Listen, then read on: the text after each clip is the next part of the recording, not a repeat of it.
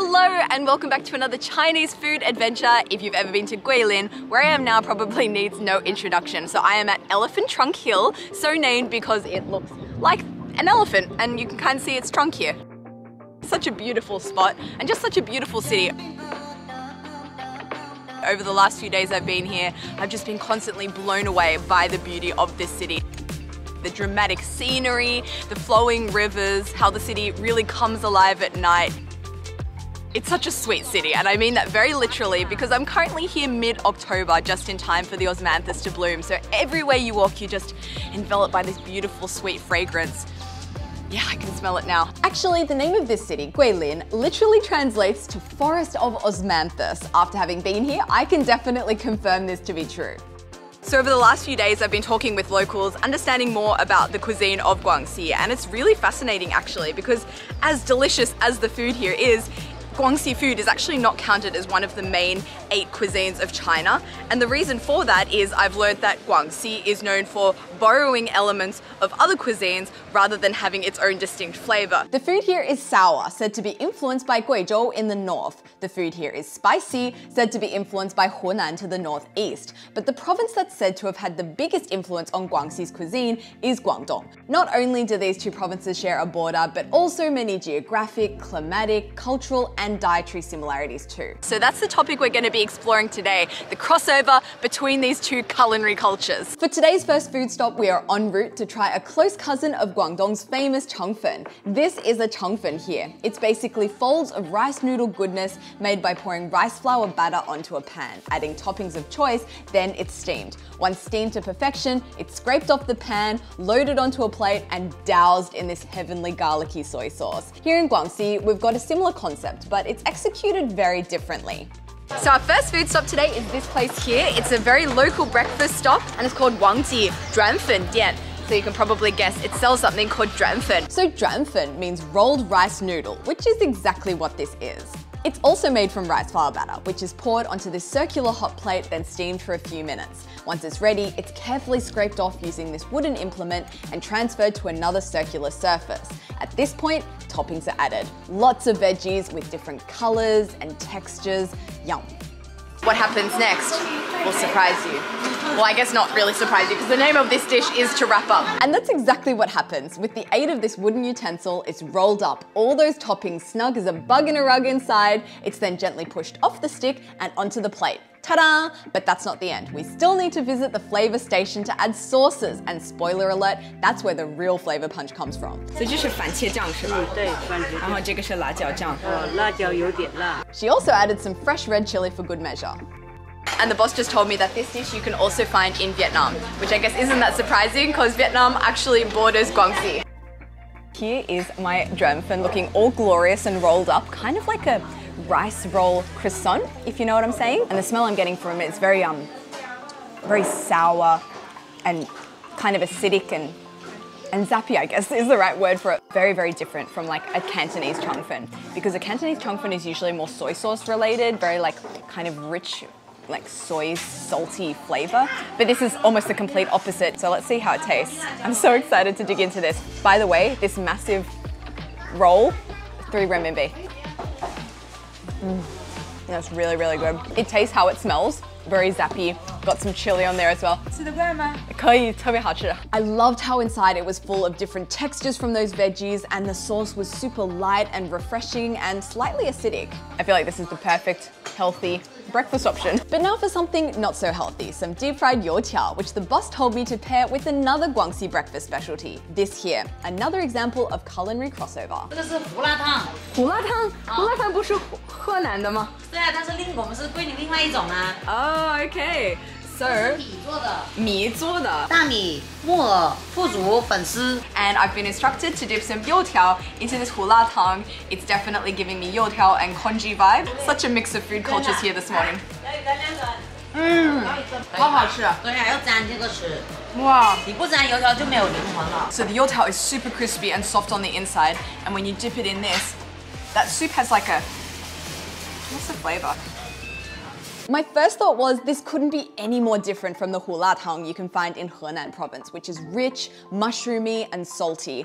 This here is a lot more delicate. It's subtle in flavor, slightly salty, but also slightly sweet. It kind of reminds me of a watery congee. And we all know that congee and youtiao are a match made in heaven. That concept holds true here too.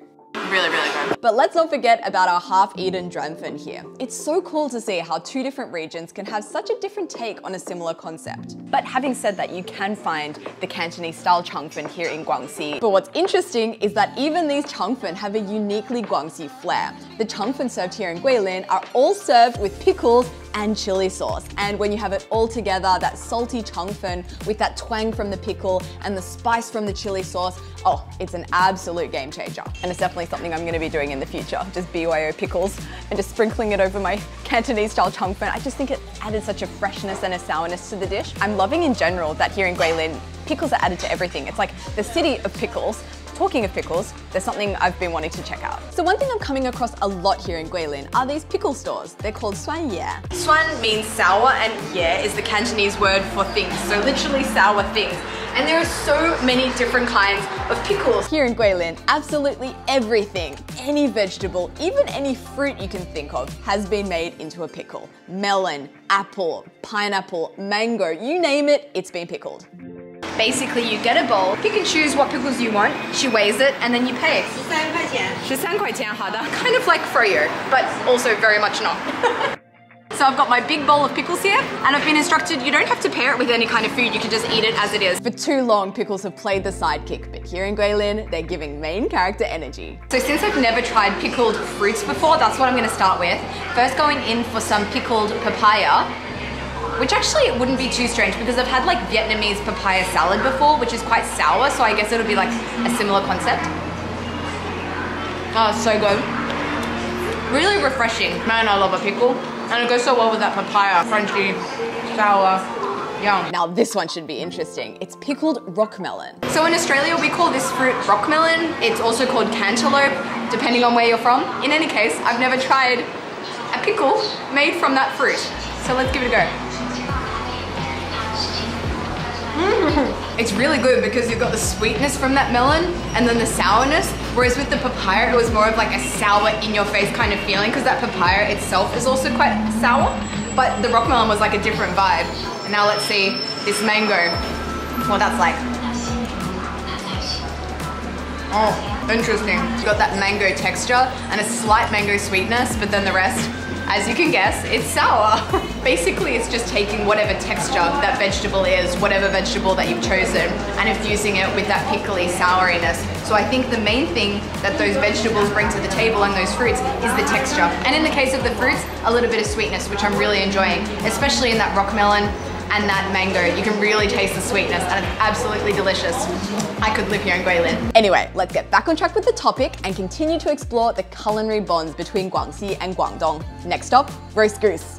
So my love of roast goose has been well documented. I tried it for the first time in Australia. I loved it, my family loved it, my dad really loved it. Oh my goodness, that's really good. Wow, that's really good.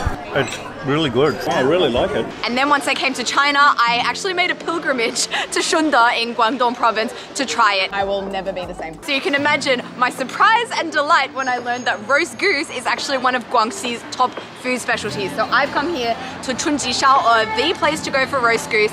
And I'm keen to see how Guangxi roast goose is different from Cantonese roast goose. I'm happy to put myself to this test. Tunji roast goose was first opened in Guilin in 1999, and since then it's spread to the rest of the province. It's known for combining the flavors of Guangdong with local taste, which is reflected in the menu. You've got these traditional Cantonese dim sum and dishes, but you've also got these other dishes that are sprinkled with red chili, which is definitely not a feature of Cantonese cuisine. Anyway, today we're here for one thing and one thing only, and that is of course the roast goose. 这个那个烧鹅和广东的那个有区别吗？好的客人说是没啥区别。哦，好。Okay, let's see if my seasoned taste buds can discover any discernible differences. But first things first, how yum does this look? And would you just look at that beautiful, glazy looking goose. Got a beautiful tan on it. Looks like it's just been to the beach. It looks crispy. It's got like that nice fatty layer under the skin as well, which I think is gonna give it even more flavor. Let's get in there because I can't wait any longer. First impressions, it's very, very tender. You can see here, I've literally just bit through there. And sometimes when it comes to like roast meats, that can be quite difficult to do because it's quite tough. But this, my teeth just sank right into it. Right through that fatty layer under the skin there, right through that flesh. And let me now focus a bit more on the taste, now that I've got the texture down. I have to say, it's a good roast goose. It's got a nice skin on it, slightly crispy. Crispier than the skin I remember having in shunda, but I feel like the skin that I had in shunda on the roast goose was like really, really flavorful. Like, there's nothing that will ever compete with that roast goose that I had. I would say this is a very elegant roast goose. I feel like this looks quite neat. You can really see distinctly the layers between the skin, the fat, and that lean meat. It pairs well with this sweet and sour sauce, which is a little bit, you know, acidic, which is good to cut through a bit of that fattiness. It's good. I'm no roast goose expert. I aspire to be one day. And I'd say if you like roast goose, odds are you'll like this. I am enjoying it and was not expecting to see it in Guilin. So I am both happy, surprised, and satisfied. So of course, to finish off this food adventure, we're gonna go grab some dessert, and it's actually a dessert that you can find both here in Guangxi and in Guangdong, and there's actually like a war between the two, it seems, from what I've read online, about who has the best one. So let's go check it out. Oh, this place is so local, and it smells like corn, like a really strong corn smell. And that's because this dessert involves corn. In fact, there's a massive bag of corn outside the front door. So what exactly is this, you might be asking? Well, it's called tang shui, literally sugar water, which is then filled with all manner of fruits and vegetables. 什么都可以做糖水，就是甜的。你要吃冰的还是不冰的？冰的。冰的只有2种，玉米跟绿豆沙。我来一个玉米吧。这个是什么呢？这个是红薯。红薯糖水吗？对啊。再来一个红薯糖水。这个是不冰的吧？没事儿，没事儿，我也要尝试一下。我没有看过这样的。没有看过。对，红薯的。挺好吃的。哇。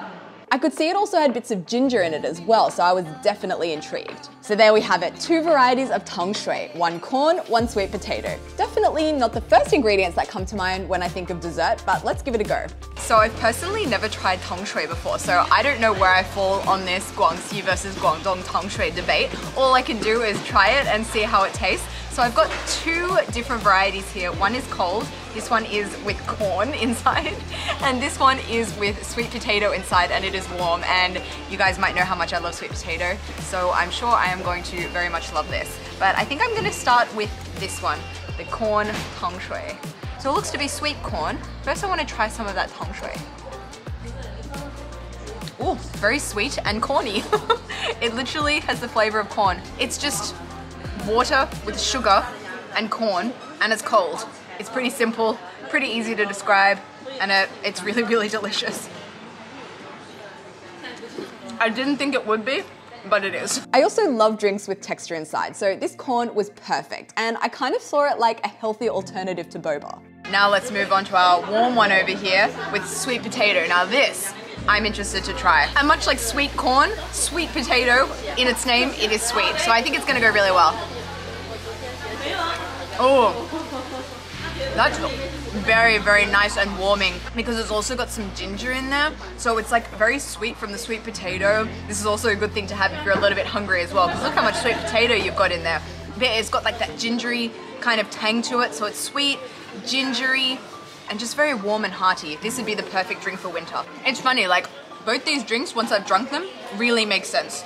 And I can't believe I wouldn't have connected the dots before this. Well, this has definitely been a very, very successful day of eating. I've eaten so many beautiful, delicious foods, and every day I spend here in Guangxi, I'm learning more and more about the cuisine, and the more and more I'm falling in love with it. And tomorrow is a very exciting day because after all these years, I am finally going to Guangxi for the first time. So stick around for next week's video to see what I end up doing there, what I end up eating. And if you're still here at the end of this video, it would mean the absolute world to me if you could go ahead and click that little subscribe button. I put my heart and soul into these videos for you guys, and it would be awesome to see your support through clicking that subscribe button.